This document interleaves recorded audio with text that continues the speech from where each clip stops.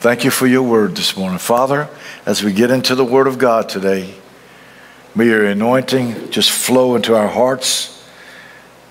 Touch us, challenge us, convict us, lead us, guide us, deliver us, heal us. You do all these things because you love us. In Jesus' name, amen. Are you growing spiritually? How's your spiritual life going? Is it growing? Or you become stagnant? We should always be growing, getting stronger and stronger in our faith. In fact, if you're not working your faith, you're not growing. You know, faith is kind of like muscles. If you don't work it out, it's not going to grow.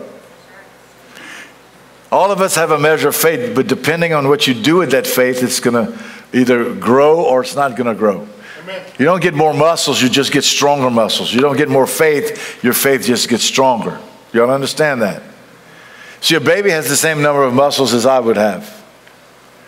But as he works them out, as he grows older, as he matures, of course he'll be able to do more because he's getting stronger. And the Bible tells us to each one of us, God has dealt us a measure of faith. So don't act like you don't have the same amount of faith as I have. You just got to use your faith if you want it to grow. Amen.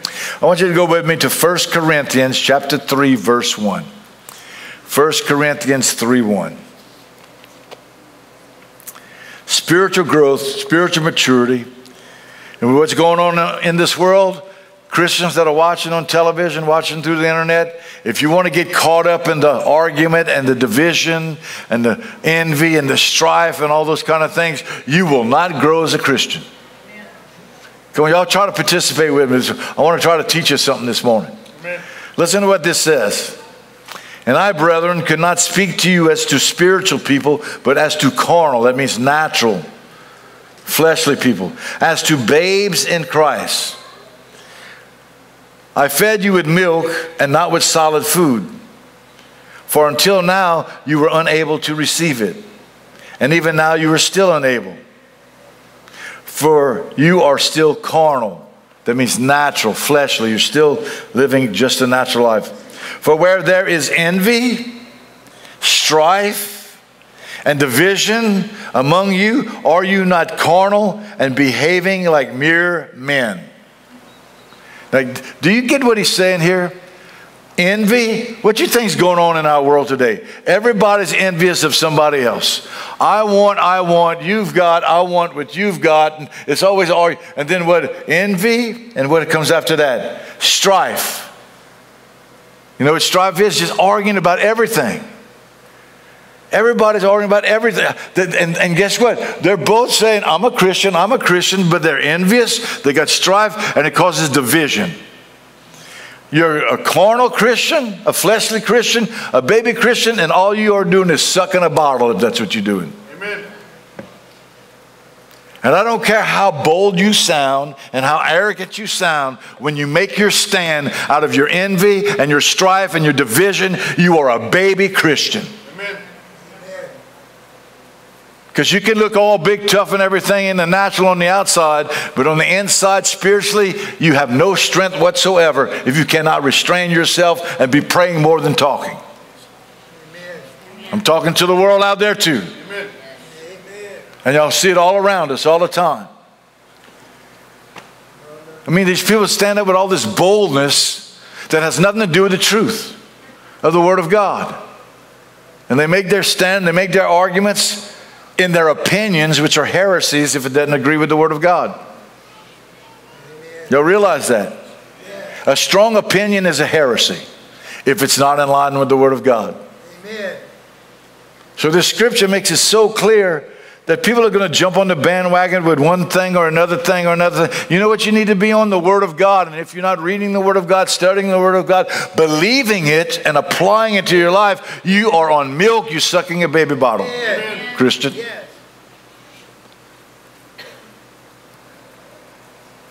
Hallelujah. Amen. I hope that sinks into, that's for somebody somewhere that's listening to me right now. I just don't even want to argue with you no more if you want to argue with me about stuff like that. Amen. Amen. And that's all they're doing in the world today. The political arena right now with this presidential election coming up and everything going on, it's all about arguing about this and about that. But how about the kingdom of God? How about preaching the word of God? How about going to somebody and sharing the gospel of Jesus Christ with them? And if they don't want the gospel, then that's going to be their problem, because if the peace of God doesn't rest upon them, the peace of God will return to you, wipe the dirt from your feet, and they will be judged for their rejection of the gospel. Amen. But your voice, your life should be a written epistle for everybody to read it. And I'm not talking about religiously pushing stuff down. Listen, don't go try to shove, don't cast your pearl before the swine, is the way Jesus said it. Amen.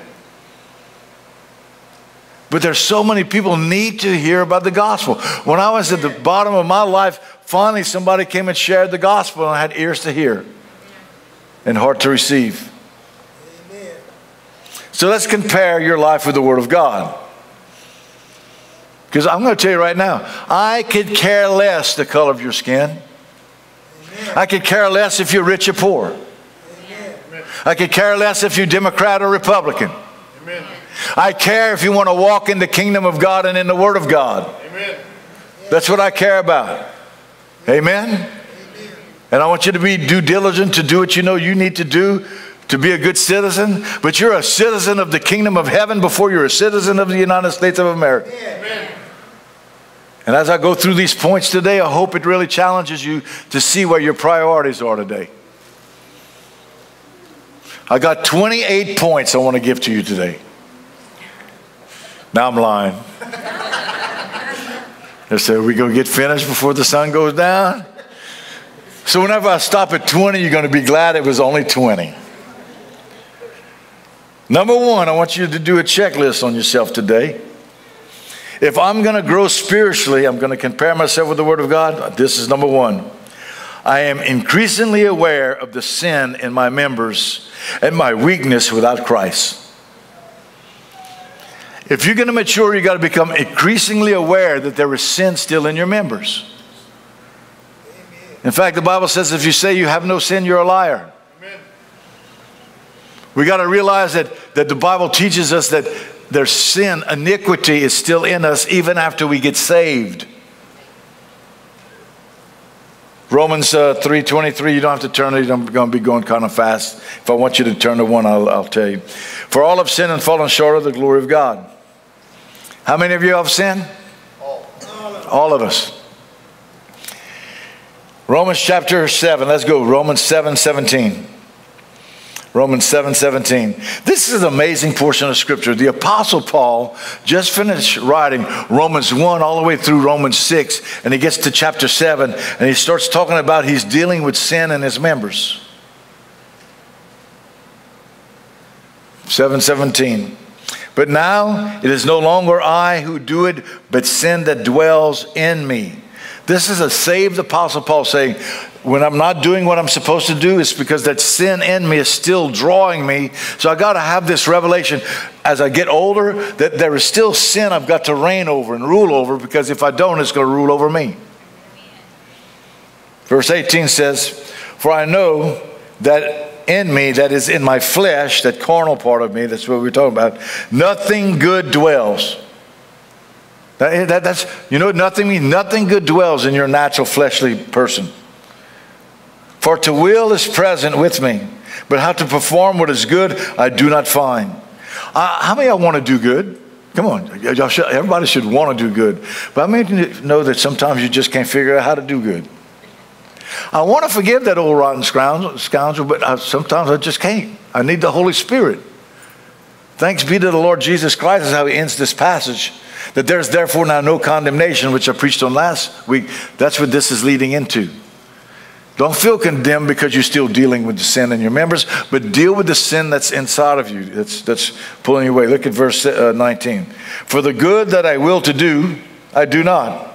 And the evil I will not to do, that I practice.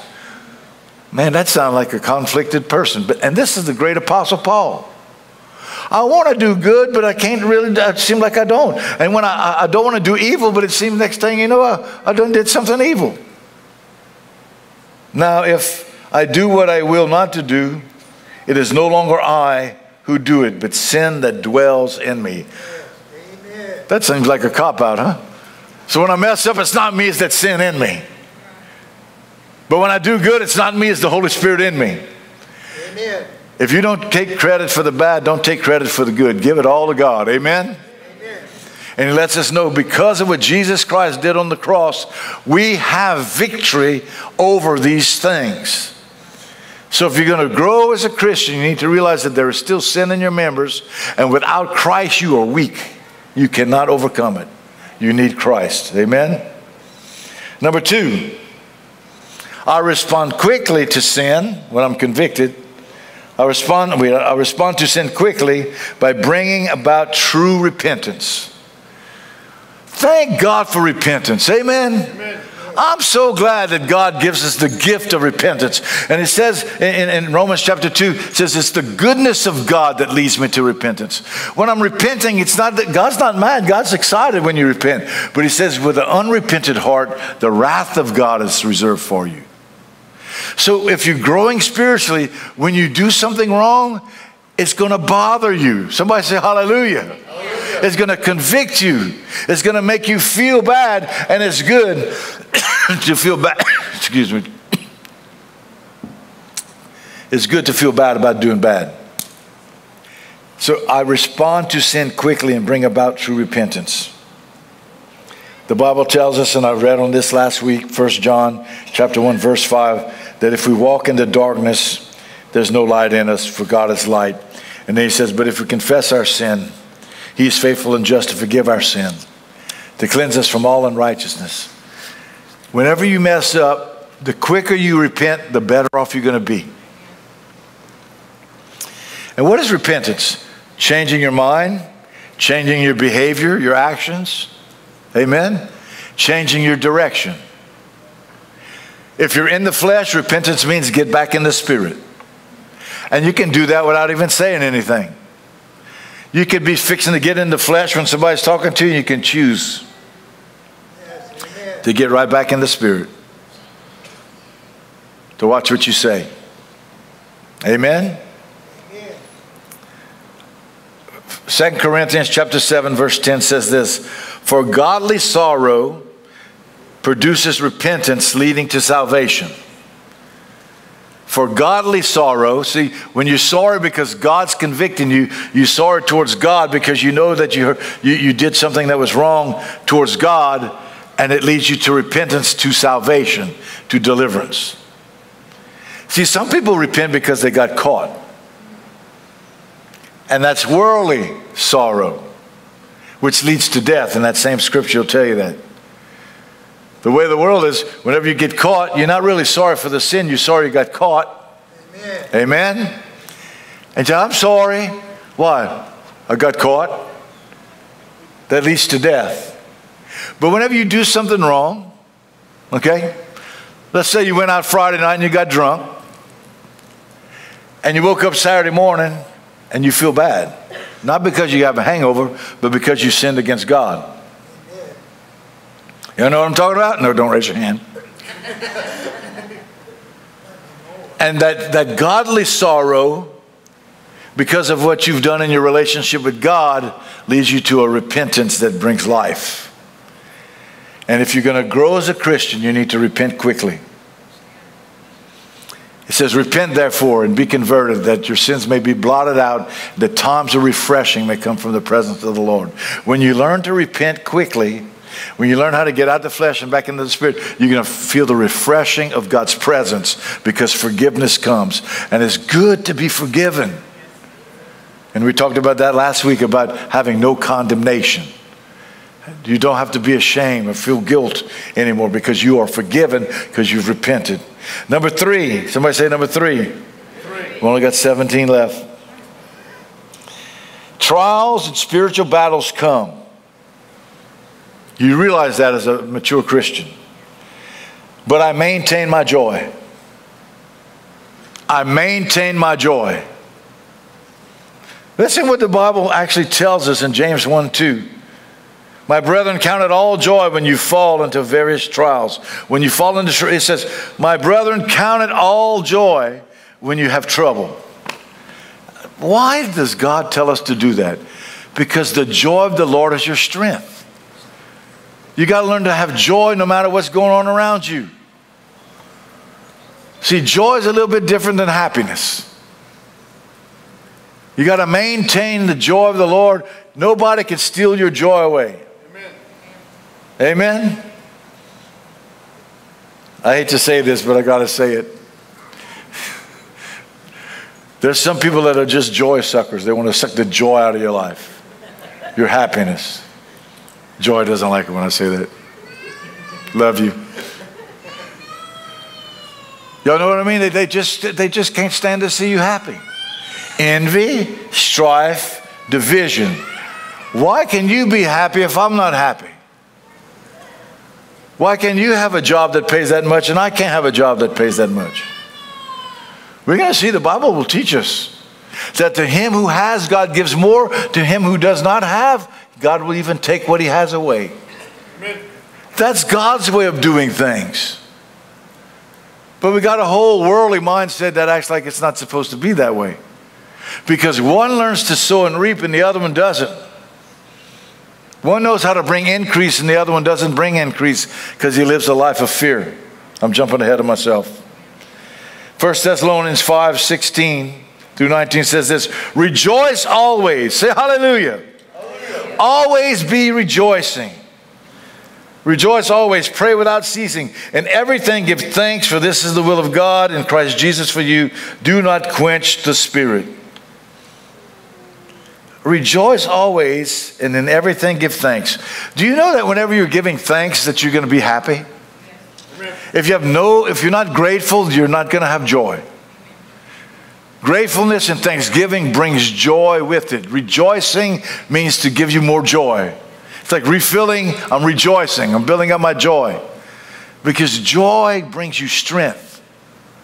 Amen? Don't you like to be around somebody that's got some joy rather than just boudé all the time? Amen. How many of you know what a boudé is? A babin?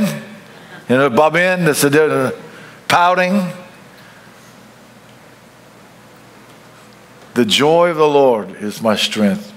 Number 4, I see trials and temptations as an opportunity to grow and to mature. So when something goes wrong, I don't go crazy. Isn't that an easy way to say it? I see that this is an opportunity to grow. Blessed is he who endures the temptation, who grows when he's going through trials and tribulation. I don't like trials. I don't like tribulation. I don't like trouble. But when trouble comes, and let me tell you, if you never had trouble, it's coming. Trouble will come. Amen. How are you going to handle that? You need to grow in the midst of it, mature in the midst of it. Whenever I go through bad times in my life, I feel like everything's coming down on me. Like, where are you, God? Why are you letting this happen, God? What's going on? Why? But then as the time goes by, you begin to mature in it. You say, you know what? I see God's hand in the midst of this, what he's doing in my life. And I begin to grow. In other words, heaven is going to be filled with overcomers. You ever read the book of Revelation? Over and over. To him who overcomes. To him who overcomes. Overcoming means you've got to overcome the troubles and tribulations and trials and temptations in your life, and you grow through them. Number 5. Amen. Y'all ready? I see all things in the light of God's word. Whatever's going on in your life, you got to bounce it off of the mirror of God's word. Because you know what it says? It says in 2 Corinthians, you can turn to there, go 2 Corinthians 5:17. 2 Corinthians 5:17. Therefore, very familiar scripture, if anyone is in Christ, he is a new creation. Somebody say hallelujah. Hallelujah. I'm a new creature in Christ. Old things pass away. Behold, all things become new. Now listen to this verse. Now all things are of God. When you're born again, now all things are of God. Amen. Can you see that? You begin to see everything in light of God's word, not just in circumstances and situations. Respond to it with God's word. There's basically 3 stages of the Christian life. And this is in 1 John chapter 2, verses 12 through 13. He writes to the little children, he says, and you worship because you know that your sins have been forgiven. The first revelation you get is my sins are forgiven, and you just love the Father for it. A baby Christian, you're just all excited that your sins are forgiven. I was glad. I was a bad sinner, so when I figured out that God was going to wash away all my sins, I was a happy person. Amen? Anybody else had that revelation? That he washed away all my sins, and therefore now I was part of the kingdom of God. I was going to heaven because of the gift of his salvation. Wow. That's what little children, but you can't just live there. You want to stay happy because of that. But the next one are the young men. He says, you young men in the Lord, that would be young ladies too. You know what? You have overcome the enemy. You've learned how to deal with the devil and keep him out of your life. Amen. He says, so as a baby Christian, you can walk around, I'm forgiven, I'm forgiven. But then as you grow a little bit, you say, I'm forgiven. And Satan, get thee behind me. I'm going to overcome by the blood of the Lamb. Amen. You have no authority in my life, and you start taking authority over the devil. Amen. But then you have the fathers in the Lord when you grow mature, and they just know everything's from God. Even when it looks like it's the devil, it's not the devil, it's God still allowing things to happen. And you see it all through the eyes that God has a greater plan. And you can trust God in the midst of the mess that you're in. Did that make sense? Now you can go read that, and that's what it talks about. But we're going to go on to number 6. Number 6, my faith is growing stronger, and it's causing me to become more faithful. We need to be growing. My faith is growing stronger through all these things that go on, and it makes me more faithful. Now let's turn here. It's going to be in Matthew chapter 25, verse 14. Now, guys, this kind of blows the whole worldly concept of how everybody's supposed to have the same. The Bible doesn't teach that. Listen to what Jesus writes right here. This is red letter. For the kingdom of heaven is like a man traveling to a far country, who called his own servants and delivered his goods to them. And to one he gave 5 talents, to another 2, and to another 1, to each one according to his ability. And immediately he went on a journey. Then he who had received the 5 talents went and he traded them and made another 5 talents. Likewise, he who had received 2 gained 2 more also. But he who had received 1 talent went and dug in the ground and hid his Lord's money. After a long time, the Lord of those servants came to settle accounts with them. So he who had received 5 talents came and brought 5 other talents, saying, Lord, you delivered to me 5 talents, and look, I've gained 5 more talents besides them. And the Lord said to him, what? Well done, good and faithful servant. Who wants to hear that when you get to heaven? Amen. You better be doing something with what God has given you. Okay? For you are faithful over a few things, and I will make you ruler over many. Enter into the joy of your Lord. He also, who had received 2 talents, came and said, Lord, you delivered to me 2 talents, and look, I have gained 2 more talents besides them. His Lord said to him, well done, you good and faithful servant. For you have been faithful over a few things, I will make you ruler over many things. Enter into the joy of the Lord. Then he who had received only 1 talent came and said, Lord, now listen to what he's going to say to his Lord. Lord, I knew you were a hard man. Wow. Thank you for that. Reaping where you do not sow and gathering where you do not scatter. And I was afraid. And I went and I hid your talent in the ground. Look, there you have what is yours. But the Lord answered and said to him, you wicked and lazy. Somebody, y'all hear that? Lazy servant. If you're lazy, God's not going to give you anything to bring increase into your life. In fact, what you do have, He'll take away. Amen. So there are people that are going to sow, they're going to bring increase, they're going to work, and then they got lazy people that just expect to just get.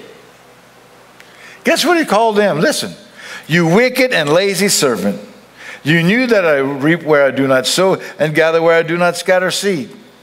So you ought to have deposited my money with the bankers, and at my coming I would have it received back my own with interest. Therefore, take the talent from him and give it to him who has the 10 talents. For everyone who has, more will be given, and he will have abundance. But from him who does not have, even what he has will be taken away. As they say, this is God's word. Amen. If that bothers you, you deal with God. I'm just a messenger. Amen. Amen? What's the story here?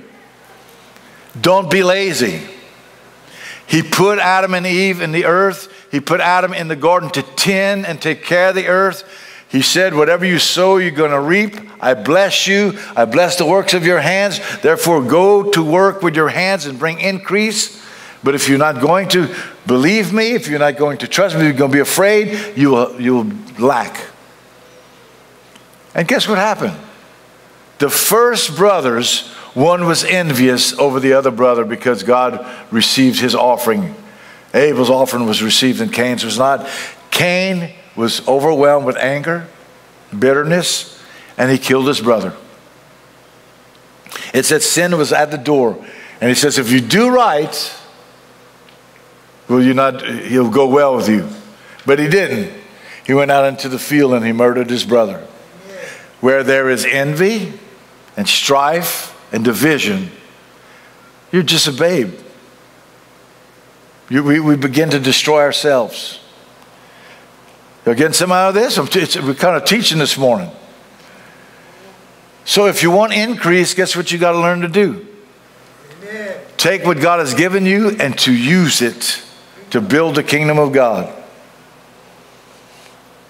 Isn't that amazing? To one who has, more will be given. Today's world has said, he who has, let's take from him and give it to the have-nots. It's the word of God. Number 7. As I grow, it says, I desire to express his love in all of life's circumstances. I got to learn to love no matter what. I got to even learn to love my enemies. See, love will overcome everything. Amen. I won't spend a lot of time on that. We've been teaching a lot on love. But in Colossians chapter 3, verse 12, it says this.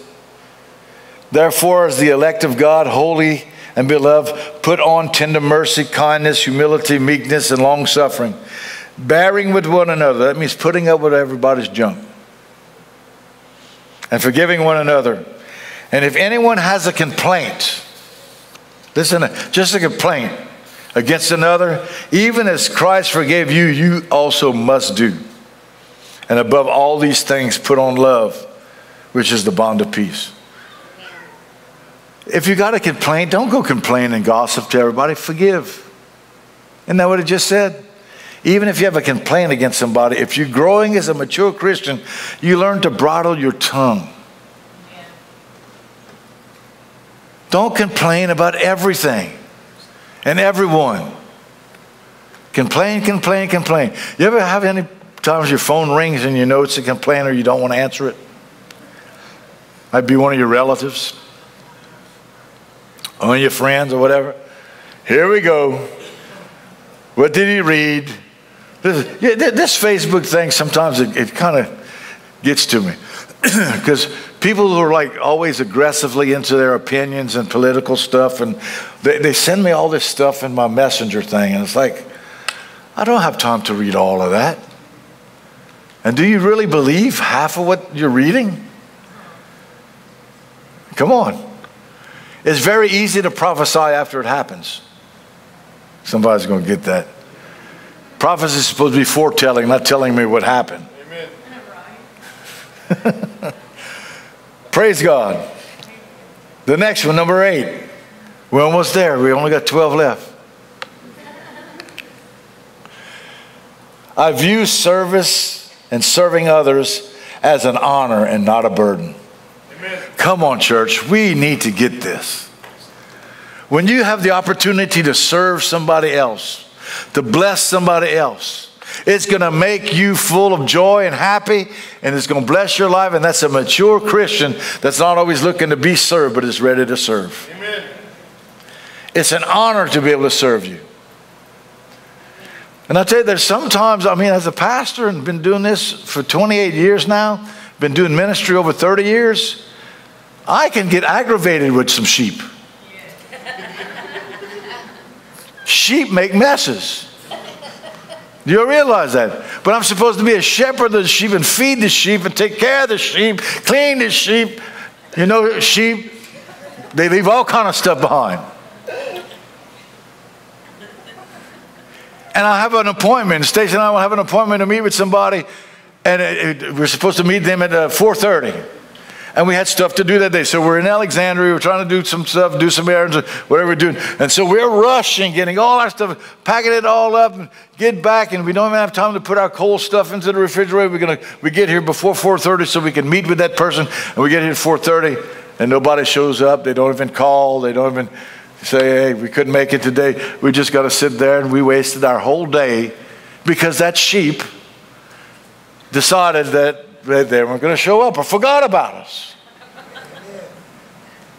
So what do I have to do since I'm a mature Christian? I got to learn not to complain about it. Or was I just complaining?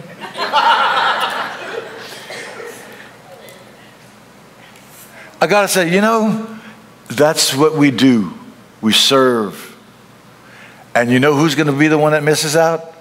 The one who didn't show up. And then it even gets more, can I just talk a little bit like a pastor? And what I'm going to tell them in the counseling session is the same thing they would have heard if they would have come to church Sunday morning. Amen. Amen. Or somebody comes to have a wedding, and I'm not talking about you if you got married here. Especially if they're not a member of the church, or they just, say they're going to be members, but they get married and they go somewhere else after they get married. Praise the Lord. And they leave the church a mess. And we got to clean it up so we can have church on Sunday morning. And so while we're picking up behind them, I'm thinking, this is what God called me to do, is to serve people. Amen. When we're going to pray for the sick, I pray for the anointing on my life, that whenever I go in to pray for them, that when I lay hands on them, God's going to move and do something. Am I looking to them to give me anything? No. This is our opportunity. It's an honor to be able to pray for you. When somebody calls and there's a loved one that passed away and said, can you do the funeral? It'll be an honor. It's such an honor that you ask me to do that. Because it's an opportunity to serve. Whenever somebody is in need and you cook something and you bring it to them, do it with joy, because whenever you're helping them, it's an honor to be able to serve Jesus. Y'all got that one? It's not a burden. But the enemy would want us to think in our mind it's a burden. And in these times, guys, we got such social distancing that we stay so far away from each other. We're losing this ministry of love and serving.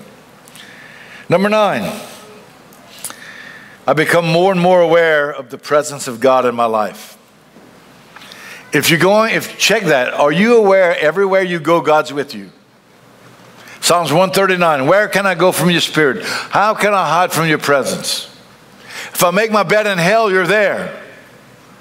If I dwell in the uttermost parts of the sea, even there you're with me, and your right hand will hold me. He's with us everywhere we go.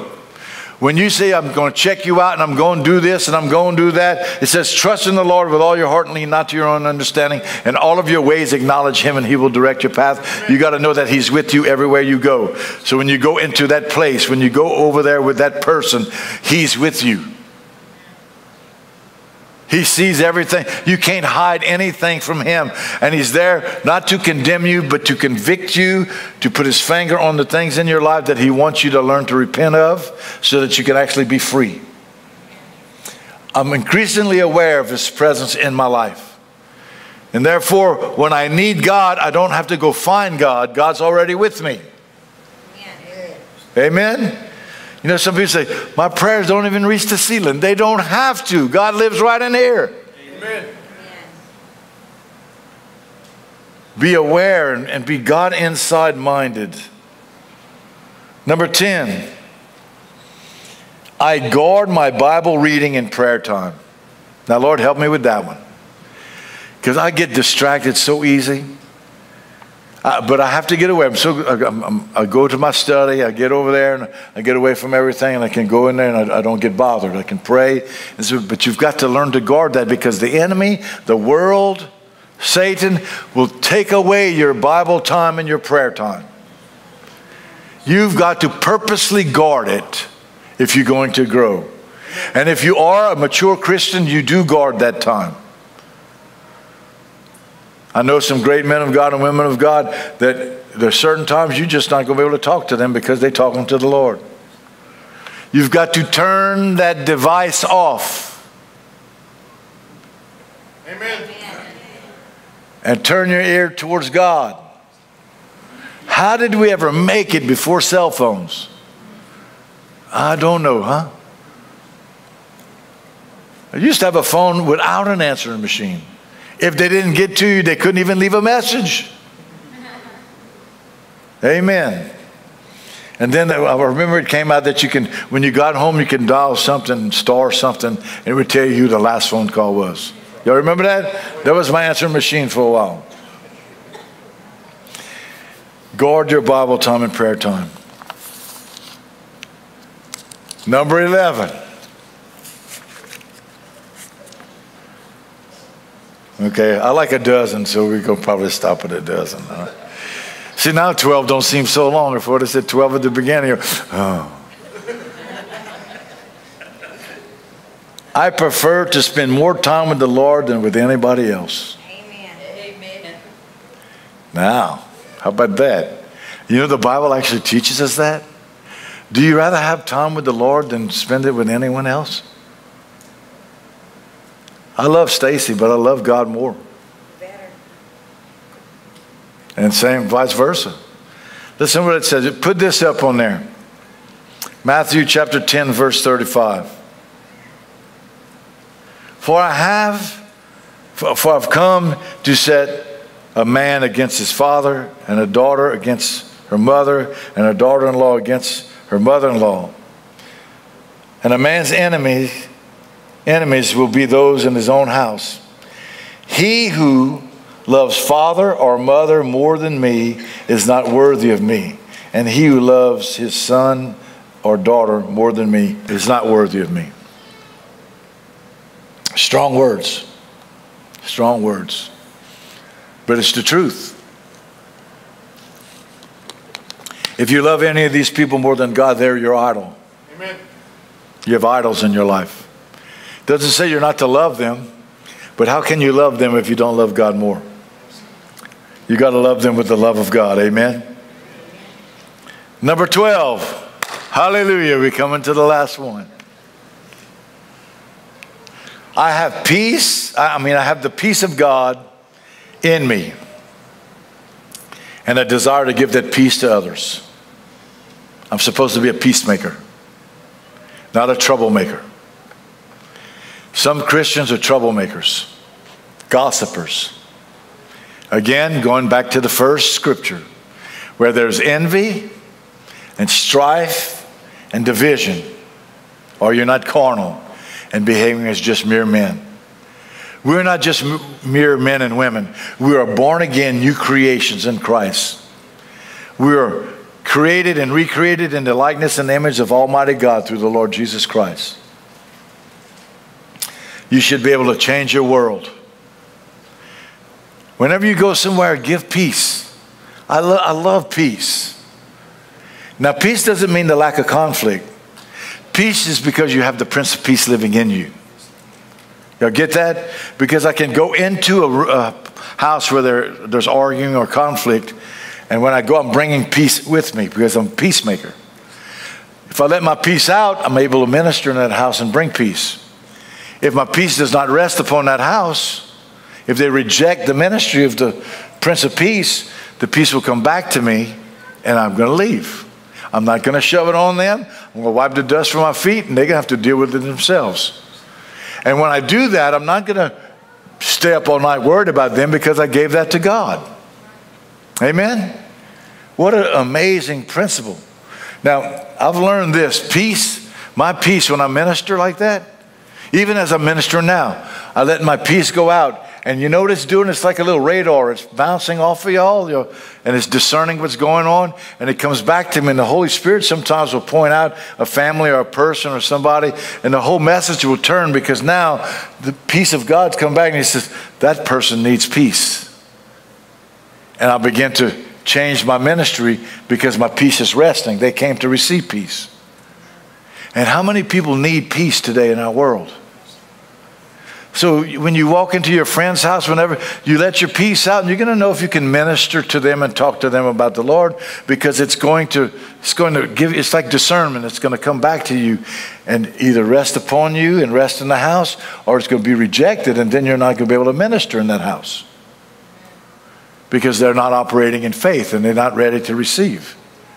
That doesn't mean you can't do it again, but it's pretty amazing how God will use those kind of, I don't want to get into stories right now, but there's so many times I've been in houses that when the peace of God rested, no matter how much conflict, even though there was a man sitting there with a 38 loaded gun on his table wanting to kill himself and about to, when that peace rested on that house, the enemy had no more authority. And I was able to minister the grace of God. It's pretty amazing, the power of peace. Jesus stood up in that boat and He said, peace, be still. And the storms became calm and the wind quit blowing. Peace in your life is so important. All this stress in our world, sometimes you just got to sit back and trust God and receive peace. Amen? Y'all receive today? Yes. Amen. Hallelujah. It was just a dozen, huh? Not too bad. And I made it in time. Glory to God.